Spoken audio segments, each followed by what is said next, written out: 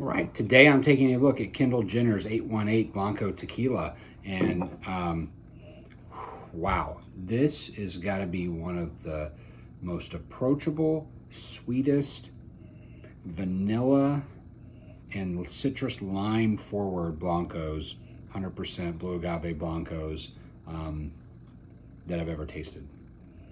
Soft, kind of that sugary citrus on the nose, lime especially, and then the vanilla.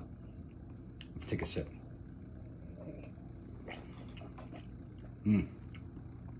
Same on the palate. Super soft, super sweet. Starts with the vanilla, moves into the lime. It's almost like a lime cordial, like a Rose's lime cordial that you start to get out of it.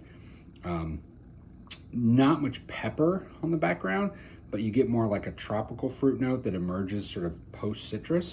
And it's just, if you're looking for an extremely easy to drink, approachable Blanco tequila, this is it. If you want it even smoother, throw this thing in the freezer and take a shot. You won't even know you had a drink. It'll be that easy to drink. So anyway, 818 Blanco tequila, smooth, easy to drink, very approachable, very sweet, yummy.